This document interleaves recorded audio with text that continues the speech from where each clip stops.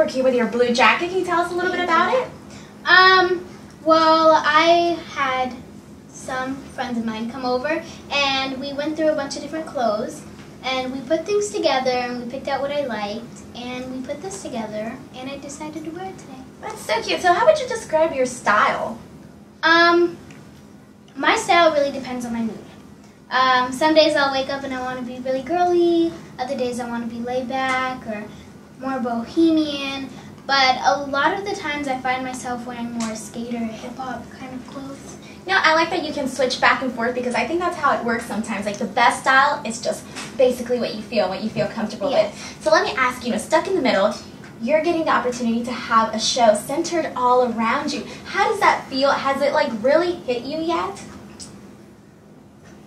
It all seems so unreal. I mean, it's something I've been wanting to do my whole life, and it's one of the reasons why I wanted to become an actress, because I always thought it would be so cool to be on Disney Channel. So it's definitely something different. It's a new journey, and I'm really excited to be on this road. So let me ask you, Harley, your character, what is something about her that you feel you relate to? And, even though she's like coming up with all these different ways to stand out from her 7 brothers and sisters, how does that relate to you? Well, I'm also the middle child of a big family. She's the middle child in a family with 7 kids, and I'm the middle child in a family of 6 kids.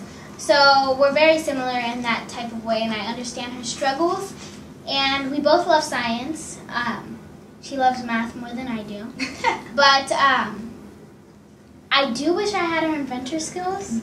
I can't invent anything. But that's why it's really fun to play her. Well, at least you're honest that, the math skills aren't there, the science skills aren't there, but you know what? Everything else is, right? So let me ask you, in 5 years, your career's already been taken off. You had so many great opportunities. 5 years, where do you see yourself in? Or what would you like to see yourself in? I would like to see myself doing big feature films. I think that's what I really strive to do when I'm older. That's awesome. That's a great goal. Thank you so much, Jenna, for talking to us. Thank you so much. And congratulations. Thank you. So nice meeting you.